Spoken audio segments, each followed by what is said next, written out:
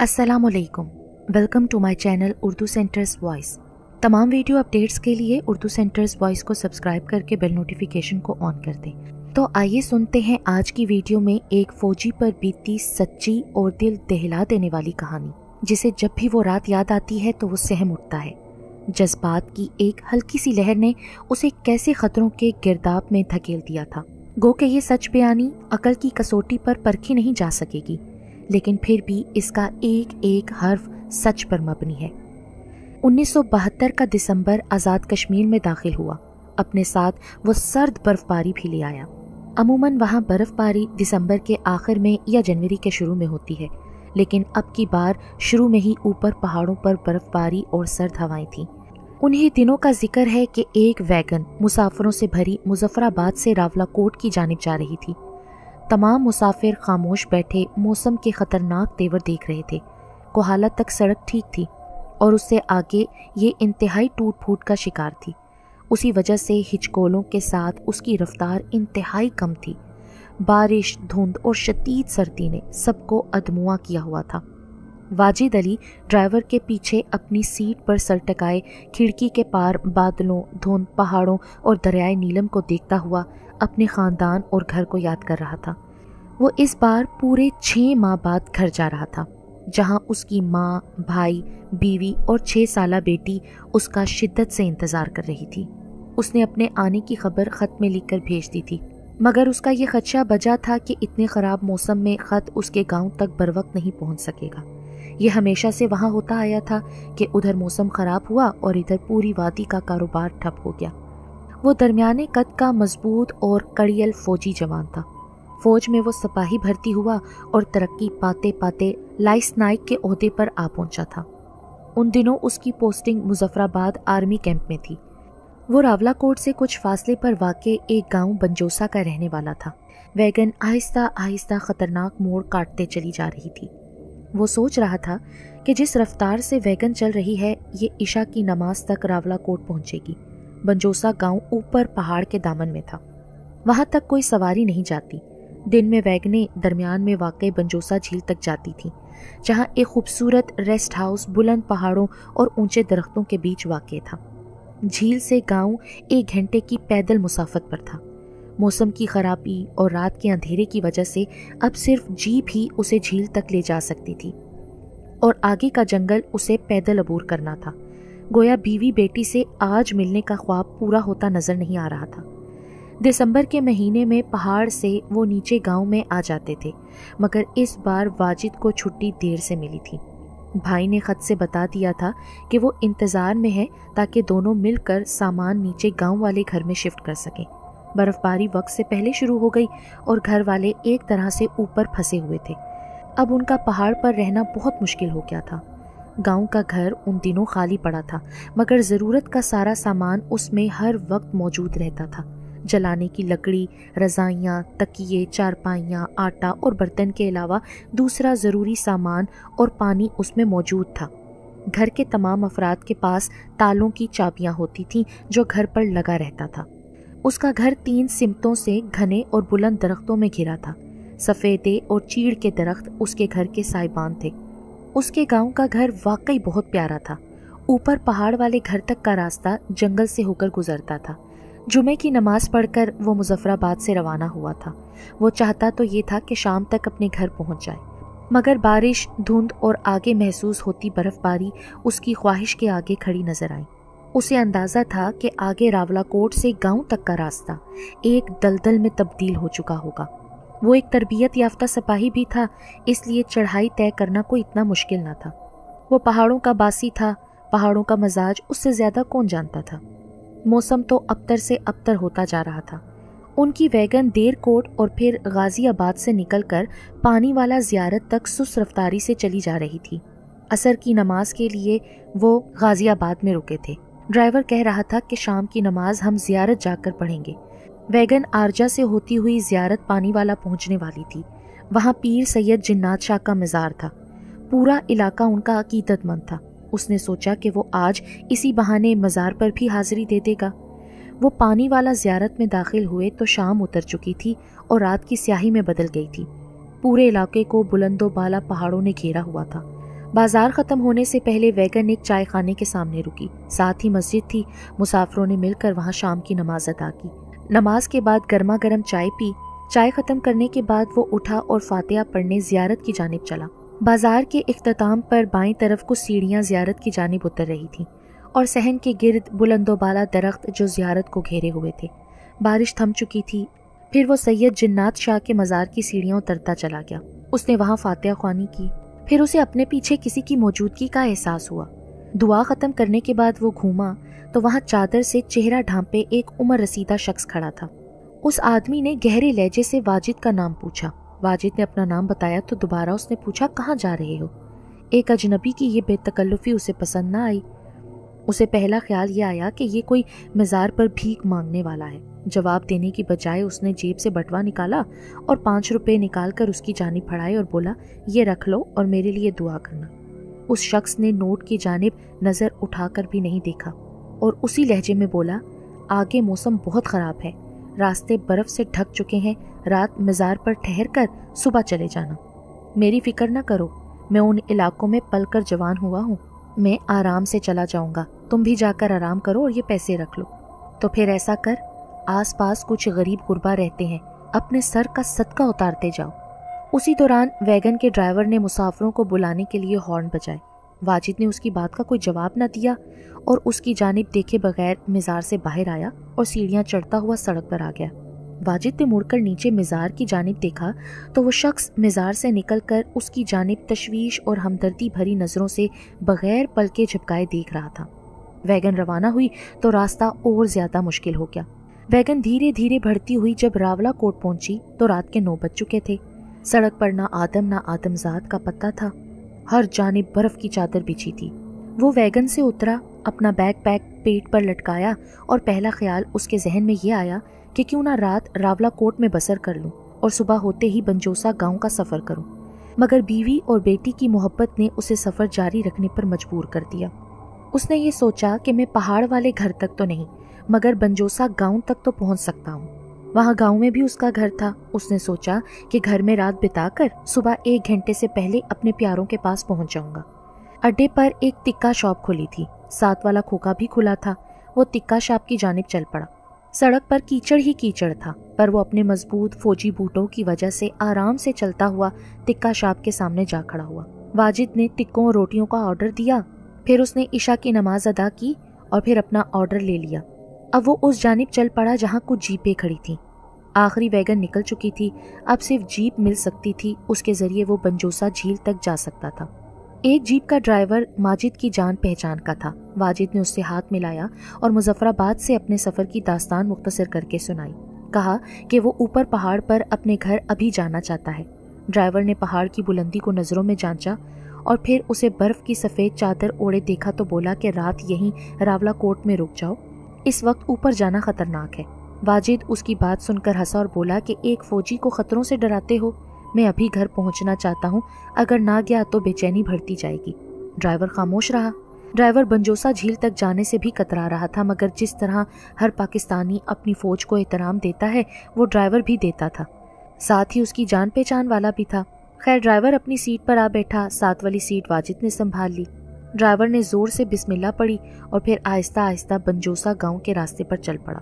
उस वक्त रात के 10:30 बज रहे थे, मगर ऐसा लगता था कि रात आधी से ज्यादा गुजर चुकी है। जीप आहिस्ता आहिस्ता चलती मोड़ काटती बंजोसा गांव जाने वाली सड़क पर आई और फिर जोर लगाती हुई चढ़ने लगी। कश्मीर में एक खास किस्म की मिट्टी पाई जाती है जिसे कस मिट्टी कहते हैं। ये मिट्टी थोड़ी सी भी बारिश पड़े तो कीचड़ में तब्दील हो जाती है। पहले बारिश और फिर बर्फबारी ने रास्ते को दलदल बना दिया था। एक जगह जीप कीचड़ और बर्फ में ऐसी धसी के आगे चलने से इनकार कर दिया। इंजन कई बार गुर्राया मगर जीप टस से मस न हुई। ड्राइवर की आंखों में तशवीश थी। यहाँ जीप का फंस जाना उन दोनों की मौत का सबब भी बन सकता था। रात के तीसरे पहर तो दर्जा हरारत और ज्यादा गिर जाता है और जीप उनके लिए बर्फ खाना बन सकती थी। ड्राइवर ने वाजिद से कहा कि नीचे उतरकर धक्का लगाना पड़ेगा। जब वो जीप से नीचे उतरा तो उसके पांव घुटनों तक बर्फ में धंस गए। फिर वाजिद ने जीप को अपनी पूरी ताकत से धक्का लगाया। फिर बड़ी मेहनत के बाद टायर की गिरफ्त जमीन पर जरा मजबूत हुई और वो झटके से गुर्रा कर आगे बढ़ी। जब वो बंजोसा झील तक पहुंचे तो रात के 12 बज रहे थे। वो जीप से उतरा तो देखा कि झील के साथ रेस्ट हाउस मुकम्मल तारीकी में डूबा हुआ है।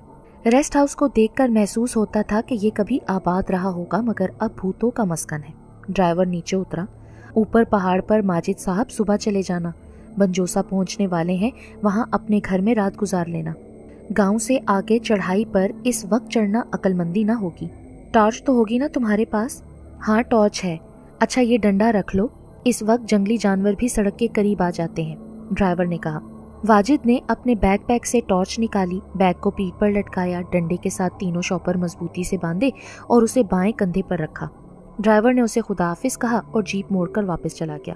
फिर उसने मुड़कर रेस्ट हाउस की जानिब देखा और तादेर उसे देखता रहा।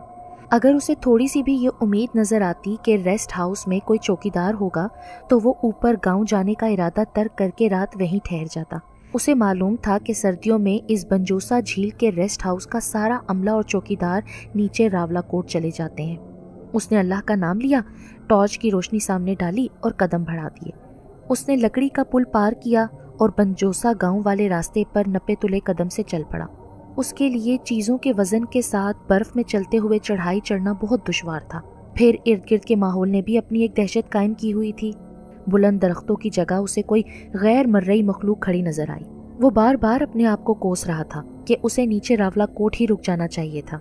उसे मालूम था कि रात को इस अंधेरे में जब इंसान सोते हैं तो जंगलों बेआबानों में अनदेखी मखलूक जाग उठती है। दिल ही दिल में कुरान पाक की सारी सूरतों का विर्द वो करता जा रहा था।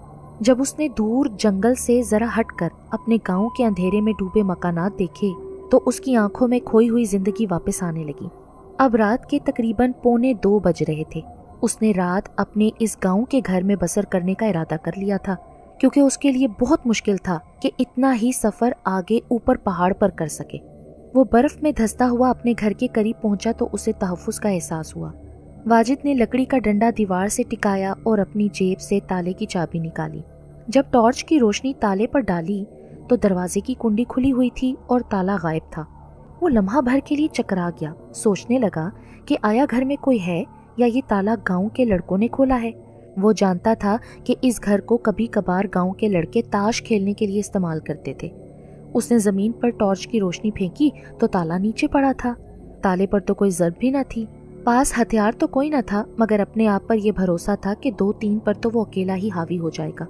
उसने जब दरवाजे को अंदर की जानिब धकेला, दरवाजा सीधा एक कमरे में खुला। वो अंदर दाखिल हुआ।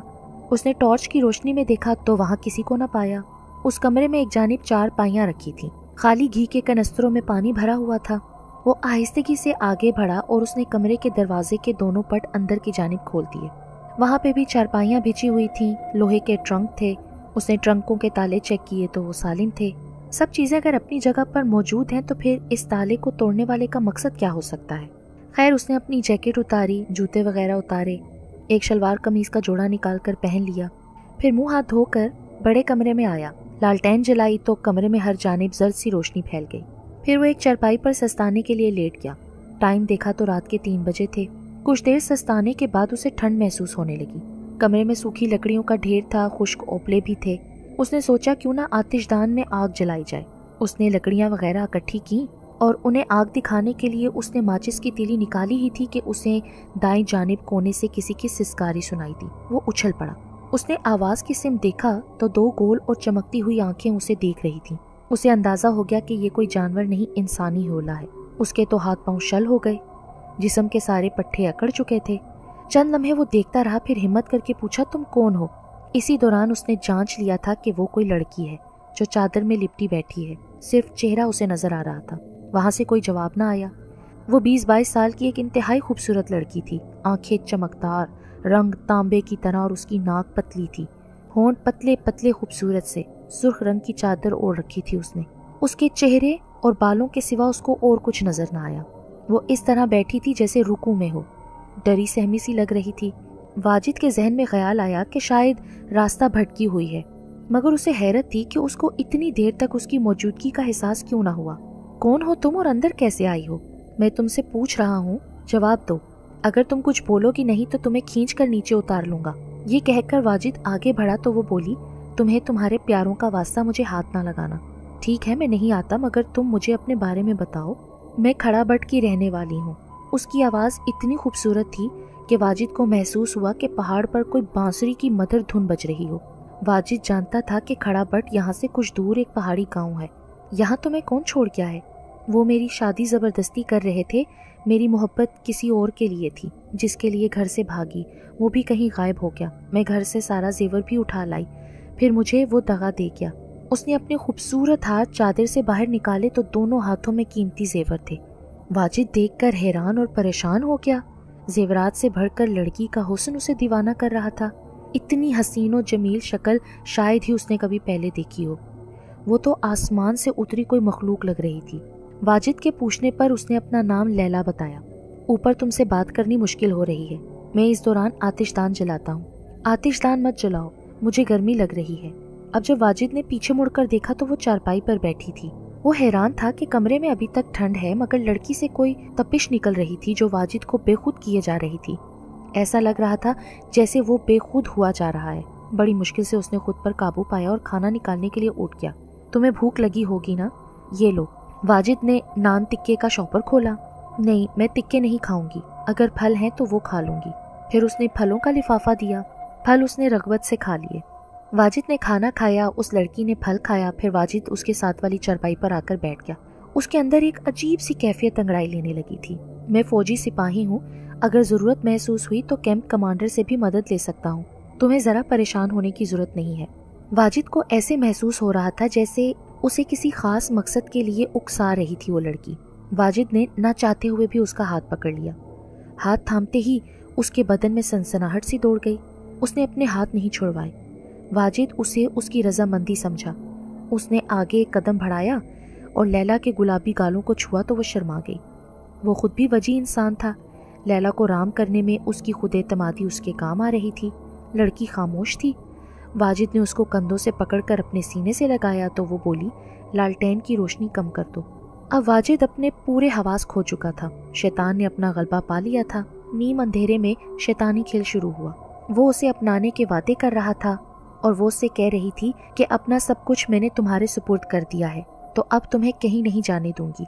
میری زندگی میں ایک ہی مرد آیا ہے اور وہ تم ہو، مرتے دم تک تمہارا پیچھا کروں گی۔ وہ مدہوش ہو کر کہہ رہا تھا کہ میں مر کر بھی تم کو نہیں چھوڑ سکتا۔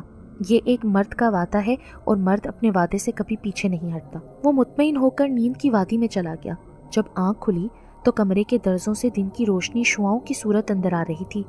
اس نے اٹھ کر دیکھا تو لیلا دوسری چارپائی پر بیٹھی اسے معنی خیز انداز سے دیکھ رہی تھی۔ واجد نے پوچھا، تم کب اٹھی؟ اس نے جواب دیا، میں سوئی ہی کب تھی، میں تو تمہارے جاگنے کا انتظار کر رہی تھی، تو تم مجھے اٹھا دیتی۔ محبوب کے آرام میں خلل نہیں ڈالنا چاہیے۔ واجد تو جھوم اٹھا۔ اب وہ یہ بھی سوچ رہا تھا کہ گھر پر بیوی، ماں اور بیٹی انتظار کر رہے ہوں گے۔ وہ اپنے ذہن میں مستقبل کی منصوبہ بندی کر رہا تھا۔ سوچا کہ لیلا کو فی الحال یہیں رکھوں گا، ایک دو دن میں سامان شفٹ ہونے سے پہلے اس کا کہیں نہ کہیں انتظام کر لوں گا۔ اس نے لیلا کی جانب دیکھا، اس کی نگاہوں میں چمک تھی۔ غسل خانے سے منہ ہاتھ دھو کر واپس کمرے میں آیا۔ وہ ابھی بھی ایسی حالت میں بیٹھی تھی جیسے وہ چھوڑ کر گیا تھا۔ واجد نے اس سے کہا، تم بھی منہ ہاتھ دھو لو۔ وہ بولی، میں ابھی چلتی ہوں، شام کو پھر آؤں گی اور تم کو بھی آنا ہوگا۔ پر تم کہاں جا رہی ہو؟ ادھر ہی رکو، رات کو میں واپس آنے کی کوشش کروں گا۔ واجد دوسری چارپائی پر بیٹھ گیا جہاں وہ رات سویا تھا۔ اب لیلا نے پہلی بار حرکت کی۔ اس نے پاؤں چادر سے نکالے اور زمین پر رکھے۔ واجد کی نظریں اس کے پاؤں پر پڑیں تو اس کے منہ سے ایک چیخ برآمد ہوئی۔ وہ کھڑا ہوا، ایک خوف نے اسے گھیر لیا تھا۔ اس کا جسم اکڑ سا گیا تھا اور ٹانگوں میں جان نہ رہی۔ لیلا کے پاؤں الٹے تھے، وہ پچھل پیری تھی، چڑیل تھی، ایک جننی تھی۔ واجد کا دماغ سن ہو گیا، زبان گنگ اور حواس پر شدید خوف طاری ہو گیا۔ اب وہ کھڑی مسکرا رہی تھی، اس کی مسکراہٹ میں شدید طنز تھا۔ واجد بدحواسی میں ننگے پاؤں دروازے کی جانب دوڑا مگر راستے ہی میں لیلا نے اس کا بازو پکڑ کر ایک جھٹکا دیا اور وہ ڈگمگاتا ہوا چارپائی پر آ گرا۔ وہ کچھ کہہ رہی تھی مگر اسے پتہ نہیں چل رہا تھا۔ وہ بے ہوش ہونے لگا تو لیلا نے پانی سے بھرا جگ اس کے منہ پر الٹ دیا۔ پانی پڑتے ہی وہ چیخنے لگا۔ رات جس کی آواز مدھر بانسری جیسی تھی اب وہ ناگن کی طرح پھنکار رہی تھی۔ واجد کے پلے کچھ نہیں پڑ رہا تھا۔ وہ سوچنے سمجھنے کے قابل ہوا تو اس کے ذہن میں ایک ہی بات تھی کہ رات وہ کیا کر بیٹھا۔ جو ہوا تھا اب وہ اسے پلٹ نہیں سکتا تھا۔ وہ گڑ گڑاتا ہوا، معافیاں مانگتا ہوا، دونوں ہاتھ جوڑے ہوا تھا، زندگی کی بھیک مانگ رہا تھا۔ तुम जिस रूप में भी चाहोगे उसी में मैं ढल कर आऊंगी। एक मर्द जो हमारी जिंदगी में आता है, जिस तरह तुम रात को मेरी जिंदगी में आए थे, फिर हम उससे कभी दूर नहीं हो सकती। अब तुम या तो मेरे बनकर रहोगे या फिर किसी के भी नहीं रहोगे, बल्कि दर्दनाक मौत का मजा चखोगे। उसके तो तसव्वुर में भी ना था कि जिसे वो हसीन परी समझ रहा था वो एक पिछल पैरी निकलेगी। मैं जा रही हूँ, रात को दोबारा आऊंगी। अगर तुम ना आए तो फिर बहुत बुरा होगा। मैं नहीं चाहती कि तुम मेरे हाथों मारे जाओ। याद रखो, आज रात दोबारा मिलूंगी कहीं भी, और अगर अपने कमरे में आग जलाई तो तुम्हें बेटी की लाश मिलेगी। ये कहते हुए वो अपनी जगह से गायब होगी। वो कब चली गई, कहाँ चली गई, कैसे गई, उसे कुछ खबर ना हुई। उसी हालत में पड़ा रोता रहा, घुट घुट कर रो रहा था। फिर वो बेहोश हो गया। दोबारा होश आया तो बहुत सा वक्त गुजर चुका था। खौफ और दहशत ने उसे बुखार में मुब्तला कर दिया था। अब वो उस कमरे में एक पल भी रुकने पर तैयार न था जहाँ एक चुड़ैल उसके करीब हुई थी। उसे मालूम था कि वो एक बड़ी मुसीबत में फंस चुका है। वो अगर उसके साथ रात को प्यार की पतंगें ना भी बढ़ाता तब भी उससे बच ना पाता। वो तेजी से उठा, कपड़े वगैरह पहने और घर का दरवाजा खुला छोड़कर ऊपर अपने पहाड़ वाले घर की जानिब चल पड़ा। उसके कदम घुटनों तक बर्फ में धंस रहे थे, फिर भी वो जैसे तैसे ऊपर चढ़ता रहा। वो किसी कमजोर शाख की तरह लड़खड़ाता हुआ ऊपर पहुंचा। घर में दाखिल हुआ तो माँ सामने कमरे में चूल्हा जलाए बैठी थी। बेटे को अचानक इस हालत में देखा तो बुत बन गई। फिर अपने सीने पर हाथ मारते हुए उसकी जानिब नंगे पांव दीवानावार बढ़ी और उसे थाम लिया। वाजिद लड़खड़ा रहा था और वो रोती पीटती उसे सहारा देकर कमरे तक लाई। चारपाई पर लेटाया, तकिया उसके सरहाने रखा, उस पर रजाई उड़ाई। माँ बेटे से रो रो कर पूछ रही थी, ये तेरा हाल किसने किया, क्या हुआ मेरे बच्चे तुझे। इतने में उसका दोस्त शौकत आ पहुंचा। वाजिद गिरता पड़ता जब गांव की जानिब आ रहा था तो किसी ने उसके दोस्त शौकत को खबर कर दी थी। शौकत ने उसकी हालत देखी तो वो भी घबरा गया। इसकी बीवी और बेटी कहाँ है? वो बेचारी पिछले चंद दिन से बुरे बुरे ख्वाब देख रही थी। मैंने उससे कहा कि बेटी को लेकर अपनी तू माँ के पास चली जा, जरा तेरा जहन बदल जाएगा। शौकत हैरान था कि वाजिद तो आने से पहले खत लिखा करता है, इस बार इसने क्यों ना लिखा। उसने माँ से पूछा तो वो बेहोश बेटे के सर दबाते हुए बोली, खत आया होता तो वो क्यों कहीं जाती, वो तो इसकी राह देखती रहती है। जब माँ ने उसके माथे पर हाथ रखा तो वो आग की तरह जल रहा था। वो फौरन खड़ी हो गई, एक डब्बे से चंद जड़ी बूटियां निकालकर उसके लिए कहवा तैयार किया। शौकत अपने दोस्त के कदमों में बैठा हुआ था। माँ और शौकत ने मिलकर उसके हलक में कहवा उंडेला। वो थोड़ी देर के लिए आंखें खोलता और फिर मूंद लेता। कमरे में मुकम्मल खामोशी थी और सहन में लगे सनोबर के दरख्तों पर बेशुमार कव्वे आकर काएं काएं कर रहे थे। वाजिद के जब भाई को इत्ला मिली तो वो भी दौड़ा चला आया। माँ ने बेटे को सब कुछ बताया तो वो शौकत से कहने लगा कि तुम नीचे बंजोसा गांव जाकर फौरी तौर पर कंपाउंडर को ले आओ। कंपाउंडर इलाके का वाहिद मुआलिज था। शौकत फौरी तौर से घर से निकल गया। आज सब कुछ बहुत अजीब लग रहा था। एक दीवानगी और उदासी घर पर छाई हुई थी। लातादाद कौवों की आवाजों ने घर पर नहुसत डाल रखी थी। वाजिद को होश आया तो माँ लपक कर उसके पास पहुंची। वो आंखें खोले छत को देख रहा था। ये तुझे क्या हुआ, किस जालिम ने तेरी ये हालत बनाई है? जवाब में वो सिर्फ छत की तरफ घूरता रहा। माँ रोने लगी। भाई कहने लगा, मुझे तुम सिर्फ नाम बताओ वो कौन थे, तुम्हारा बैग भी साथ नहीं है। वाजिद सख्त मुश्किल में फंसा हुआ था। जो रात को हुआ था वो भी बता नहीं सकता था। उसे अपनी इज्जत का भी पास था। वो सोच रहा था कि सबको क्या बताए कि उनको तसल्ली हो। पिछल पैरी का खौफ उसको अलहदा था। उसे झुरझुरी आती जब भी वो ये सोचता कि वो उसके कितने करीब थी। शाम करीब आ रही थी और उसकी दहशत उसे बेजान किए हुए थी। उसे उस जिन्नी के अल्फाज याद आ रहे थे कि अगर तुम रात को ना आए तो मैं आ जाऊंगी, आग कमरे में ना जलाना वरना तुम्हारी बेटी की लाश तुम्हें मिलेगी। शाम के बाद शौकत कंपाउंडर को ले आया। सर्दी का बुखार है, ठंडे पानी की पट्टियां रखो, यखनी पिलाओ और इसे आराम की जरूरत है। उसने बुखार की गोलियां दी और साथ वो रुखसत हो गया। अब रात हो रही थी। जंगल के गीदड़ वक्त से पहले चिल्लाने लगे थे। एक खौफ की सी कैफियत बढ़ती जा रही थी। वाजिद चारपाई पर रजाई ओढ़े लेटा था। ठंड में भी वो पसीने से शराबूर था। गीदड़ों और कुत्तों के रोने की आवाजें मुसलसल उसके कानों में पड़ रही थीं। शायद उन्होंने भी किसी बला की चाप सुन ली थी। उसकी नजरें मुसलसल कमरे के दरवाजे की जानिब थी। आहिस्ता आहिस्ता उसकी आंखें बोझल होती गईं और वो सो गया। उसी रात उसने ख्वाब देखा कि वो जंगल में भागा जा रहा है। कुछ नामानूस चेहरे अपने मुंह ढांपे और हाथों में तलवारें लिए उसका पीछा कर रहे हैं। वो अपनी जान बचाने के लिए अपनी पूरी कुव्वत सर्व कर रहा है। फिर वो औंधे मुंह बर्फ पर गिर पड़ा। उसके पीछे आती हुई आवाज़ें थम चुकी थीं। वो खौफ के मारे अपना सर उठाता है तो सामने उल्टे पैरों वाली खड़ी मुस्कुरा रही होती है। वाजिद के मुंह से फिर दबी दबी चीख निकलती है और साथ ही वो बेदार हो जाता है। उसका बदन पसीने में नहाया हुआ था। वो चारपाई पर उठकर बैठ गया। वो किसी बिल्ली की तरह दबे पांव चलकर उसके सामने आ खड़ी हुई। उसमें अब रोने और चीखने की भी हिम्मत बाकी नहीं रही थी। तुम क्या समझते थे कि मैं नहीं आऊंगी? तुम अगर जमीन की तह में भी हुए तो वहां से भी तुम्हें निकाल लाऊंगी। ये बंद दरवाजे मेरी राह नहीं रोक सकते। क्या मेरी माफ़ी किसी तरह हो सकती है तो मुझ पर रहम करो। मेरी बेटी है, बीवी है, मुझसे जो गलती हुई है उसकी इतनी बड़ी सज़ा ना दो। मेरा पीछा छोड़ दो, मैं तुमसे इल्तिजा करता हूँ। तरस और रहम हम में कभी नहीं होता। फिर उसने लालटेन की लो मध्यम की और अपना मुकरू खेल शुरू कर दिया। खौफ से वाजिद का बदन झटके खा रहा था। फजर की आवाज़ कहीं दूर से फिजाओं में गूंजी तो वो एक झटके के साथ चारपाई से उठ खड़ी हुई। वो नीम बेहोश पड़ा था। उसे मालूम भी ना हुआ कि वो कब और कैसे यहाँ से गई। दूसरी रात को भी यही हुआ। उसकी हालत अब बिगड़ती जा रही थी। बुखार जान नहीं छोड़ रहा था। अब उसके जिस्म को झटके लगते रहते थे। उसकी बीवी को खबर पहुंचाई गई तो वो नसीबों की मारी रोती पीटती अगले दिन बेटी को लेकर आ पहुंची। बेटी को देखकर वो और ज्यादा रोने लगा। बहुत देर उसे सीने से लगाकर रोता रहा। शौकत और उसका भाई उसे रोने की वजह पूछते तो वो और रोने लगता। गांव के मौलवी साहब को दम के लिए बुलाया गया। उन्होंने पढ़कर फूंका। वक्ती अफाका हुआ और उनके जाते ही फिर से वही हालत हो गई। भाई और दोस्त बहुत परेशान थे। दोनों एक साथ कमरे में आए, दरवाज़ा बंद किया। फिर भाई उससे बोला, मैं नीचे गांव में गया था, घर का ताला टूटा हुआ था, तुम्हारा बैग भी वहीं था। साफ जाहिर है कि तुमने रात वहीं गुजारी। वहाँ फ्रूट के छिलके भी पड़े थे। ऐसा मालूम होता है कि तुम वहाँ तो भले चंगे थे। फिर रात में क्या हुआ ये मालूम नहीं। अब तुम ही बता सकते हो ताकि हम इस तमाम चीज़ का तोड़ कर सकें। मुझे तो किसी जिन भूत की कार्रवाई लगती है बड़े भाई, दोस्त ने कहा। हमारे इलाके में बहुत पहुंचे हुए लोग मौजूद हैं जो शैतानी मखलूक को काबू में लाने के तरीके जानते हैं। तुम हमें कुछ बताओगे तभी तो हम कुछ कर सकते हैं। आखिरकार वो बताने पर राजी हो गया। वो दोनों सुन रहे थे और वो बोल रहा था। उन्हें तो उस वाक़े पर यकीन करना भी मुश्किल हो रहा था। भाई और दोस्त को मालूम था कि वो झूठ नहीं बोल रहा। वाजिद अपनी कथा सुनाकर चारपाई पर सीधा लेट गया। वो शक्ल से सालों का मरीज लग रहा था। भाई ये सोचने लगा कि अगर ये सब बात सच है तो वो जानते थे कि उसकी जान को शदीद खतरा है।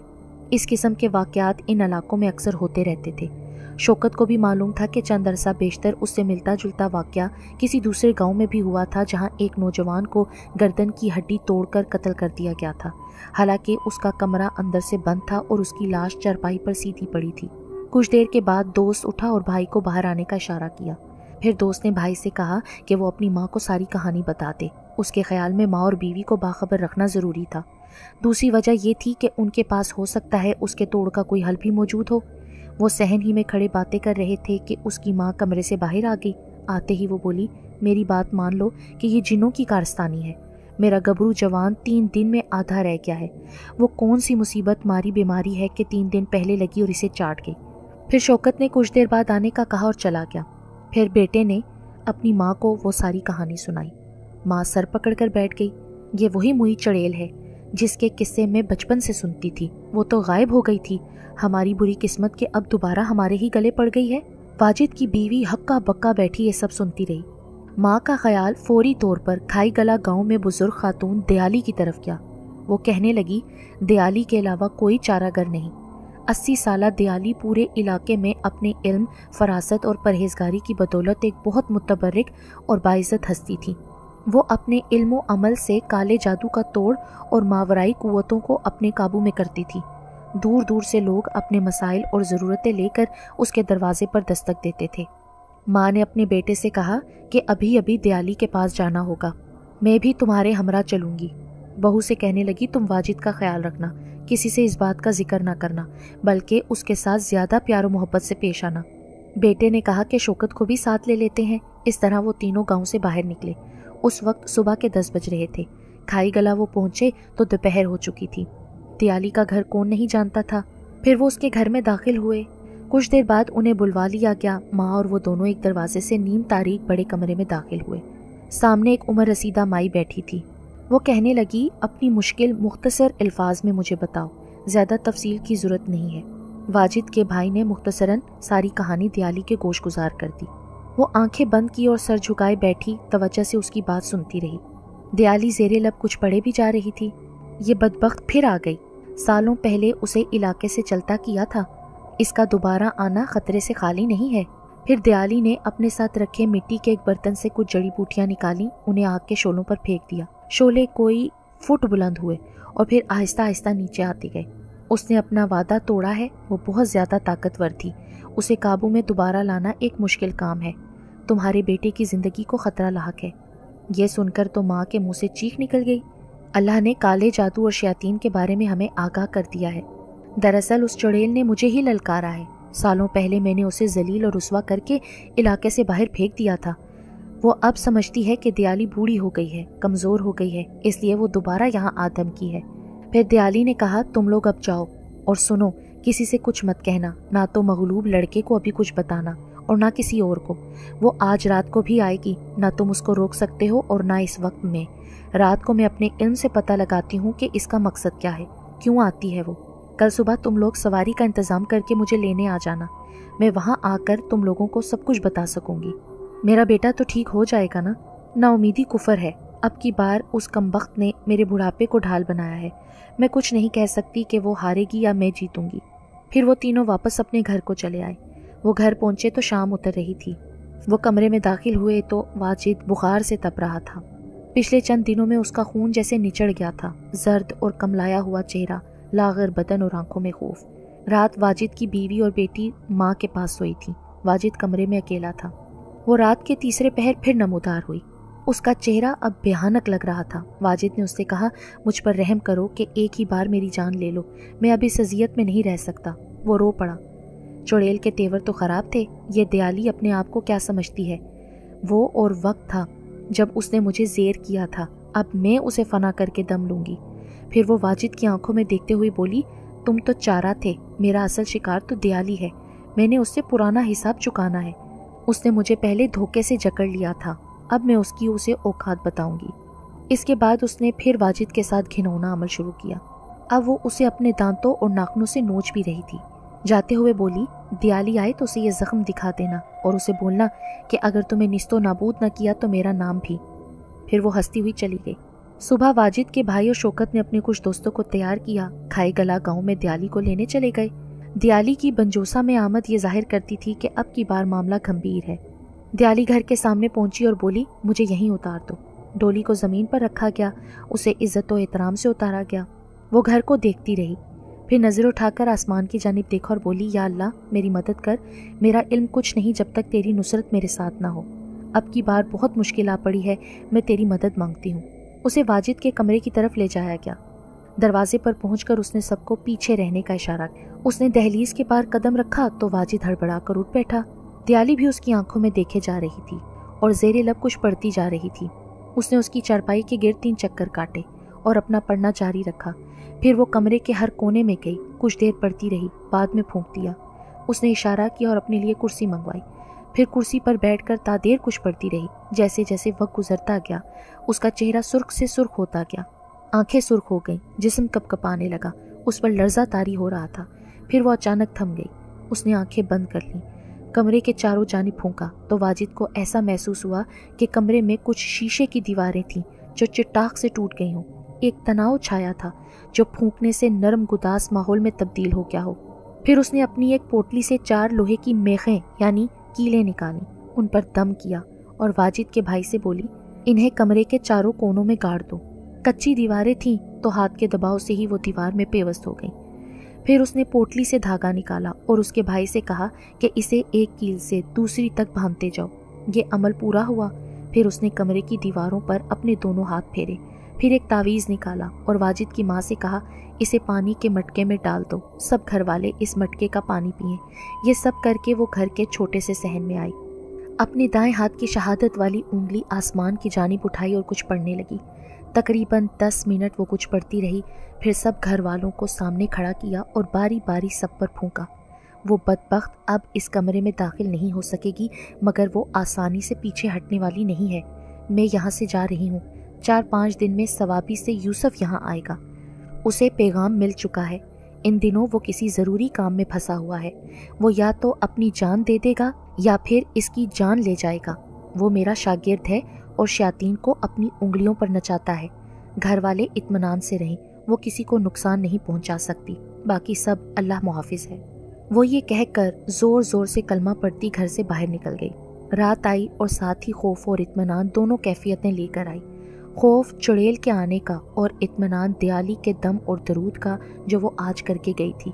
कमरे में लालटेन रोशन थी, फिजा में मुकम्मल खामोशी थी। फिर अचानक गीदड़ के चिल्लाने और कुत्तों के भौंकने की आवाज़ें चारों जानिब से आना शुरू हो गई। फिर एक दिलखराश चीख सहन में बुलंद हुई। चीख इतनी बुलंद थी कि घर के मकीनों के कानों के पर्दे फटने लगे। वाजिद चारपाई पर परेशान बैठा था। वो टिकटिकी बांधे कमरे की छत को घूर रहा था। उसकी माँ, बीवी और भाई सामने फर्श पर सहमे सहमे से बैठे थे।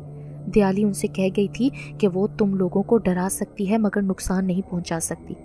उसने सख्ती से ताकीद की थी कि वाजिद किसी भी हालत में अपने कमरे से बाहर कदम ना रखे। घर की छत टीन की थी।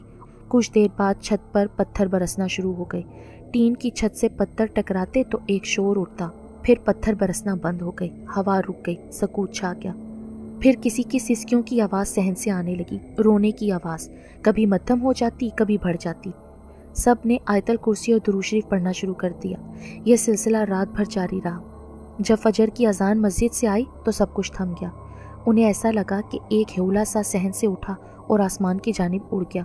नमाज पढ़ने के बाद कहीं जाकर वो सारे सोए। अगले दिन वो सहमे हुए उठे। सहन में पत्थर बिखरे पड़े थे। उन्होंने उन्हें मिलकर समेटा और फिर उसका भाई उन्हें बाहर फेंक आया।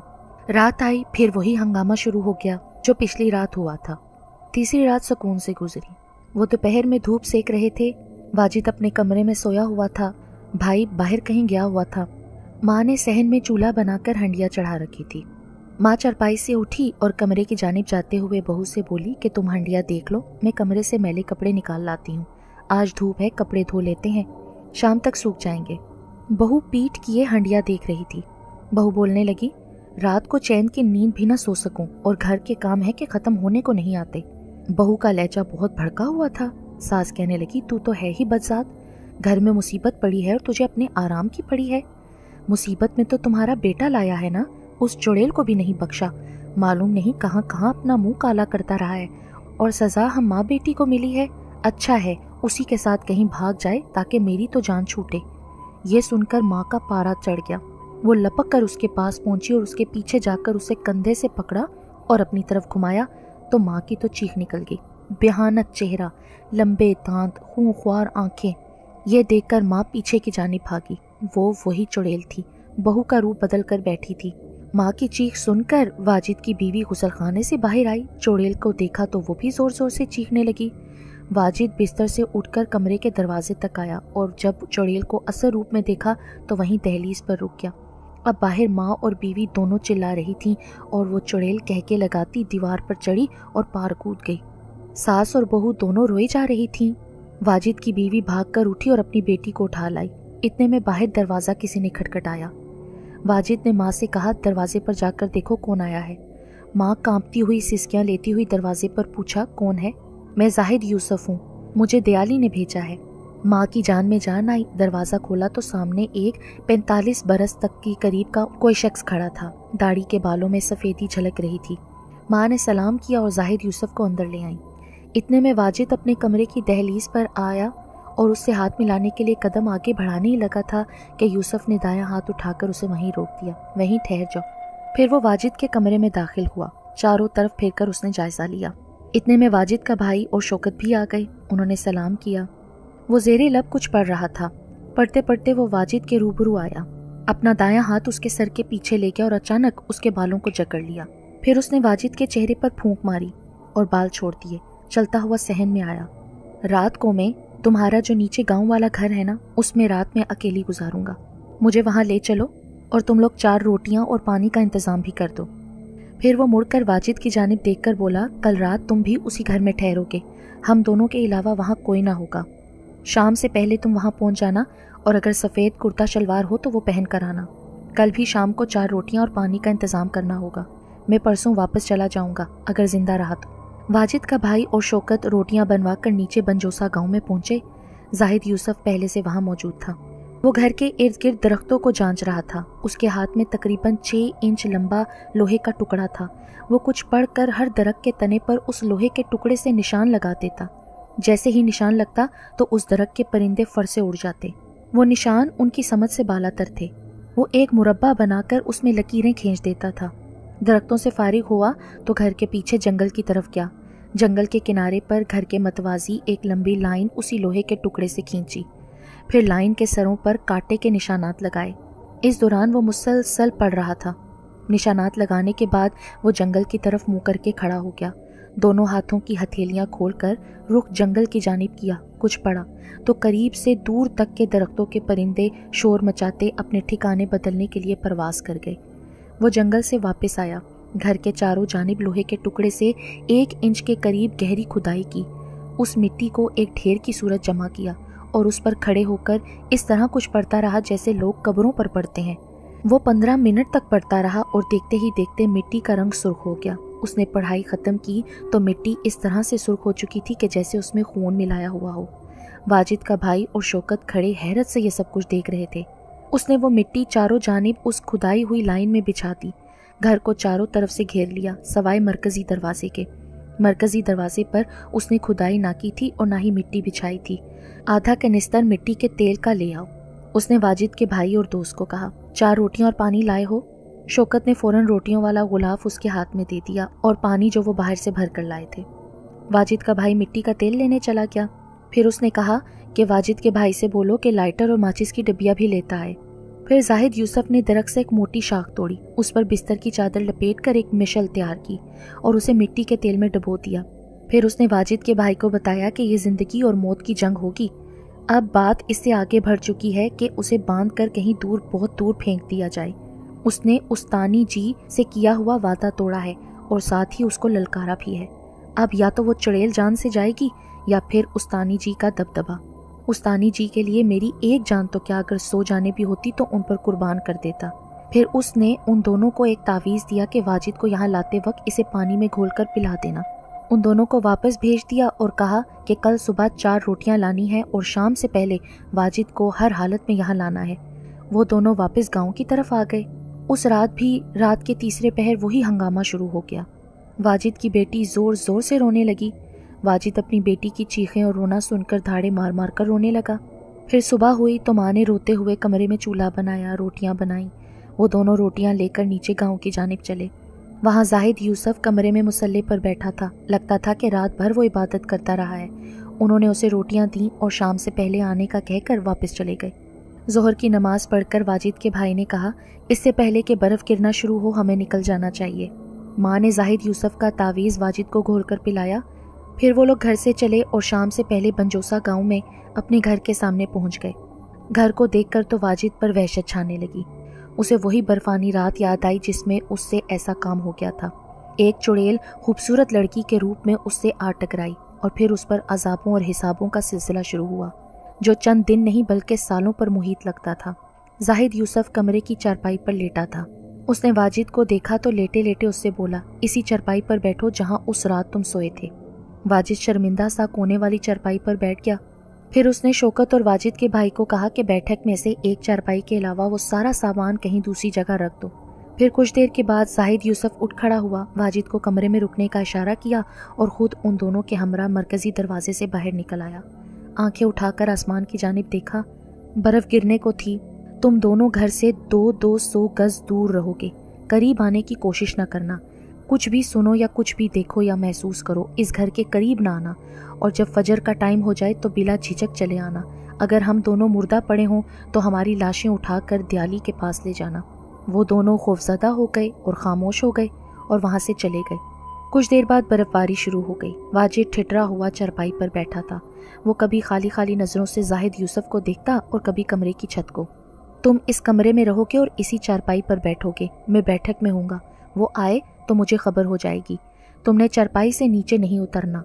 जब मैं कमरे में दाखिल हूँ तो उसकी तवज्जो मेरी जानिब हो जाएगी और उसी दौरान तुम फौरन इन ट्रंकों के पीछे छुप जाना। वो आएगी तो उसे बैठक में मेरी मौजूदगी का पता नहीं चलेगा और जितनी भी उसकी चीखो पुकार हो तुमने मुंह से आवाज़ तक नहीं निकालनी। ये सब हदायत देने के बाद उसने जाए नमाज बिछाई, शाम के फ़र्ज़ अदा करने लगा। फिर जाहिद यूसुफ बैठक में चला गया और उसने कहा कि दरवाजे के पट भेड़ देना मगर कुंडी नहीं लगानी है। चुड़ैल के आने से पहले मैं उसकी बू सूंघ लूँगा, तुम उसको बातों में लगाना जब तक कि मैं कमरे में दाखिल नहीं हो जाता। फिर वो चला गया। कमरे में मुकम्मल खामोशी थी। फिर एक हवा का तेज झोंका घर के मरकजी दरवाजे से अंदर दाखिल हुआ। जाहिद यूसुफ चारपाई से उठ बैठा। उसने लम्स महसूस कर लिया था। फिर वो अचानक वाजिद के सामने आ खड़ी हुई। उसके चेहरे के नकूश भयानक थे और मुस्कुराहट थी। ये वो ना थी जो उसे पहली रात मिली थी, ये वो थी जो उसे कभी ना मिली थी। वो हड़बड़ाकर उठ बैठा। वो बिल्कुल नंग धड़ंग थी, कोयले जैसा काला जिस्म, लंबी और पतली काली गर्दन, कलाइयों तक बाजू छोटे और हाथ बाजुओं से भी लंबे और बड़े, नाखून बड़े बड़े जो आगे से नोकदार, पतले बदसूरत पाँव पीछे की जानी मुड़े हुए। आहिस्ता आहिस्ता उसके चेहरे के नकूश और ज्यादा भयानक हो गए। नाक उसकी लटक कर मुंह के नीचे आ गई, दांत लंबे और थोड़ी के नीचे तक लंबे हो गए। कबूतर के अंडे जितनी गोल आंखें दहकती थीं, बाल बिखरे थे और कमर तक झूल रहे थे। उसे देखकर वाजिद का सर चकराने लगा। धोखेबाज, तुम भी औरों की तरह बेवफा निकले। वो क्या समझता है कि मुझे उसकी खबर ना होगी? वो चलाक दियाली का बुज़दिल चेला, मैं उससे पहले निपटूंगी ताकि तू मेरा ये रूप भी देख ले और फिर तुझे तो मैं टुकड़े टुकड़े करके खाऊंगी। फिर उसने एक करख्त कहका लगाया जिसे सुनकर वाजिद बेहोश हो गया। वो चारपाई पर पड़ा था। चुड़ैल ने मालूम नहीं उसके साथ क्या किया कि वो जाग गया। इधर उधर देखने लगा। फिर जब चुड़ैल को देखा तो फिर से लरजने लगा। दियाली का बुज़दिल चेला समझता है कि मैं उसकी मौजूदगी को भांप नहीं सकूंगी। कम ज़र्फ है दियाली और उसका चेला। मैं तेरे सामने उसका हशर करूंगी और फिर तेरा। कहाँ है तू बुज़दिल, दियाली के मक्कार चेले? आज तेरी और दियाली की मौत मेरे हाथों ऐसी भयानक होगी कि पूरे इलाके में फिर कोई सर उठाने की जुर्रत नहीं कर सकेगा। जाहिद यूसुफ दरवाजे के बीच में खड़ा, हाथ सीने पर बांधे, बगैर पलके चिपकाए, शदीद नफरत से उसे देख रहा था। उसने सर से टोपी उतार दी थी। चुड़ैल ने उसे देखा और अपने पांव जमीन पर लगाए। दोनों एक दूसरे को आंखों में आंखें डाले देख रहे थे। वाजिद ट्रंकों के पीछे से ये सब कुछ देख रहा था। बहुत बुरा किया है तूने वापस आकर। दियाली ने मुझे तेरे बारे में पहले ही सब कुछ बता दिया था। इससे पहले मैं तेरी तलाश में आता। अच्छा किया तूने जो खुद मौत के मुंह में चली आई। तूने दियाली को दिया हुआ वादा तोड़ा है और सजा की हकदार है जो तुझे मिलकर रहेगी। मेरे हाथों 50 साल पहले इलाके का एक किसान मारा गया था। दियाली को मैंने कई वजाहतें दी कि ये सब गलती से हुआ, मगर उसने मुझे माफ़ ना किया। मैं उससे बात करने गई थी और उसने अपने मोकलों से मुझे धोखे में बांध दिया ताकि मुझे कहीं दूर दराज के इलाके में छोड़ आए। मुझे अपने अमल से सालों वहीं कैद रखा। फिर किसी ने मेरी मदद की और मुझे कैद से निजात दिलवाई। मैं भटकती रही। मेरा सीना अब भी दियाली की नफरत से जल रहा है। मैं तो समझती थी कि वो बूढ़ी हो गई होगी, मगर उसने अपने इर्द गिर्द हिसार बांध रखे हैं। तुझे मार कर मैं वो हिसार तोड़ डालूंगी। फिर उस खबीज बुढ़िया की मौत मेरे हाथों होगी। अपनी जुबान को लगाम दे। वो किसी के साथ ज्यादती नहीं करती। तुझको इंसानों में आने की इजाज़त क्या मिली कि तू इन्हें सिताने लगी? वो अब लगातार कुछ पढ़ रहा था। चुड़ैल ने ज़मीन छोड़ी और दोबारा कमरे की खला में तैरने लगी। वो अपने पैंतरे बदल रही थी और जाहिद यूसुफ अपनी जगह पर साकित खड़ा था। वो बिफरी और उड़ती हुई उसके ऊपर गई और बाएं हाथ से उसकी गर्दन के नीचे ज़रब लगाई। जाहिद यूसुफ ने बचने की कोशिश की, मगर वो उड़ता हुआ ज़मीन पर आ गिरा। उस चुड़ैल के कहके कमरे को लरजा रहे थे। उसने ज़मीन से उठने की कोशिश की और अपनी पढ़ाई जारी रखी। फिर उस चुड़ैल ने उड़ते हुए एक लंबी चीख के साथ उसकी टांग को पकड़कर उसे घुमा दिया और दीवार पर दे मारा। वाजिद समझा कि अब वो नहीं उठेगा। जाहिद यूसुफ का चेहरा खूनो खून था। उसने पर अपना विर्द जारी रखा। मेरा अगला वार आखिरी होगा और साथ ही तेरी लाश उठाने से पहले दियाली अपने अंजाम तक पहुंच चुकी होगी। वो बमुश्किल उठा, साथ साथ अपना विर्द जारी रखा। वो चुड़ैल हवा में बुलंद होकर गुर्राने लगी। ये मेरा आखिरी वार है, ये कहते हुए जैसे ही चुड़ैल ने ज़रब लगाने के लिए अपनी दाईं टांग बिजली की मानिंद घुमाई, उसी लम्हे जाहिद यूसुफ ने उसके पाँव को जकड़कर उसे घुमाया और दरवाजे के ऊपर दीवार पर उसे दे मारा। उसकी एक चीख बुलंद हुई। वो टकराकर ज़मीन पर आ गिरी, नंगी और गंदी गालियाँ देते हुए उठी। लेकिन जाहिद यूसुफ सरत से उसके करीब पहुंचा और पूरी कुव्वत से हाथ को उल्टा घुमाकर उसके मुंह पर उसने ज़रब लगाई। वो चीखें मारती हुई लकड़ी के शेल्फ से जा टकराई। जाहिद यूसुफ जोर जोर से विर्द करता आगे बढ़ा और उसे दोनों हाथों से उठाकर सर के ऊपर बुलंद किया और पूरी ताकत से उसे सामने वाली दीवार पर पटक दिया। एक बेहानक और खौफनाक चीख बुलंद हुई। वो लम्हे भर के लिए दीवार से लगकर नीचे ज़मीन पर आ गिरी। वो चिल्ला रही थी और उसकी कराहें बुलंद हो रही थी। जाहिद यूसुफ फिर उसकी जानिब लपका और अपने सीधे हाथ से उसकी पतली और काली गर्दन जकड़ ली, फिर उसे घसीटता हुआ दीवार से जा लगाया। जाहिद का चेहरा खौफनाक हो चुका था। ये वो जाहिद यूसुफ न था जो वाजिद को इशा की नमाज पढ़ता नजर आया था। अब उसकी आंखें चीते की तरह चमक रही थीं, आंखों में गुस्सा था। उसने चुड़ैल को गर्दन से पकड़कर अपने हाथ से उठाया और भरपूर कुव्वत से अल्लाहू अकबर कहता हुआ उसे आतिशदान के करीब जमीन पर पटक दिया। एक दिल खराश चीख चुड़ैल के हलक से बरामद हुई। वो उठने की कोशिश कर रही थी कि जाहिद यूसुफ बिजली किसी तेजी से लपका और टीन के कनस्तर से मशल निकाल कर उसके सामने खड़ा हो गया। फिर उसने लाइटर निकाला, हल्के से शोले से वो मशल भड़क उठी और अब उसके हाथ में मशल बुलंद थी और दाहिने हाथ में लोहे का वही चकोर टुकड़ा था। जाहिद यूसुफ के खून आलूद चेहरे पर जहरीली मुस्कुराहट थी। दोनों हाथ उसके कंधों से बुलंद थे। मशल जल रही थी और सुर्ख रोशनी पूरे कमरे में फैली हुई थी। चुड़ैल आतिशदान के करीब कर्रा रही थी। आग देखकर उसे अपनी मौत नजर आ रही थी। अब बता, दयाली के बारे में क्या कह रही थी? देख मुझे, दयाली के एक हकीर मुरीद को जो अब तेरी मौत बना खड़ा है। जाहिद के तेवर और लहजा बहुत ज्यादा भयानक हो गया था। वो अपनी अजीबो गरीब भारी आवाज में चुड़ैल से कहने लगा, तेरे अंजाम से तेरे जैसे शैतानी कुव्वतें दयाली के इलाके से मीलों दूर रहेंगी। वो चिंघाड़ती रही, चीखती रही, फुनकारती रही, फिर रोने लगी। उसके हलक से ऐसी आवाजें निकल रही थी जैसे उसे जिंदा ज़िबा किया जा रहा हो। वो रोते हुए जाहिद यूसुफ से रहम की भीख मांगने लगी। मुझे जाने दो, मैं वादा करती हूँ कि दोबारा इधर का रुख भी नहीं करूँगी। तुम्हें दयाली की कसम, तुम्हारे रब की कसम, मुझे जाने दो। अब वक्त गुजर गया है। वो दयाली जो अपने आस्थाने से सालों नहीं निकली, मगर तुम्हारी शरारतों की वजह से इस उम्र में मीलों का सफ़र करके दूसरे गांव गई। तुमने एक शरीफ और बेज़रर लड़के और उसके घराने को तंग किया, उन्हें तकलीफ पहुंचाई। तुम्हारी मौत का फैसला हो गया है। ये कहकर उसने लोहे के टुकड़े पर कुछ पढ़कर फूंका। फिर उसने चुड़ैल के आगे ऊपर से नीचे फिजा में लकीर खींची तो वो इतनी जोर से चीखी कि पूरा कमरा कांप गया। वाजिद अपनी जगह सब कुछ देख रहा था और थर थर कांप रहा था। अब वो घायल हो रही थी। उसका गलीज जिस्म लोहे के टुकड़े की हरकत से जगह जगह से फटता चला जा रहा था। वो अपने बाल नोच रही थी, चिल्ला रही थी। जाहिद यूसुफ ने एक बार फिर फिजा में लकीर खींची तो उसके जिस्म के बदबूदार लोथड़े नीचे गिरने लगे। वो टुकड़ों में बट रही थी, सिसकियां ले रही थी, आहोजारी कर रही थी। उसने बावाज़े बुलंद अल्लाह अकबर कहा और मिशल उस पर फेंकी तो उसके बालों ने फौरन आग पकड़ ली। उसकी करीहा चीखें जैसे कमरे की छत को फाड़कर आसमान की जानिब उठती महसूस हो रही थीं। उसका चेहरा जल रहा था। जाहिद यूसुफ ने मिट्टी के तेल का कनस्तर दोनों हाथों से उठाया और अपने सर से बुलंद करके आहिस्ता आहिस्ता उस पर उंडेल दिया। आग ने आनन फानन चुड़ैल को अपनी लपेट में ले लिया। हैरत अंगेज तौर पर आग चुड़ैल के अलावा न किसी और चीज़ को छू रही थी और न जाहिद यूसुफ की जानिब लपकती थी। आग के शोले बुलंद थे। चुड़ैल की दिलखराश चीखें कमरे की दरो दीवार को लरजा रही थीं। वो अंगारा बन रही थी, एक दहकता हुआ अंगारा। उसकी सिसकियों की आवाज़ें भी आहिस्ता आहिस्ता दम तोड़ रही थीं।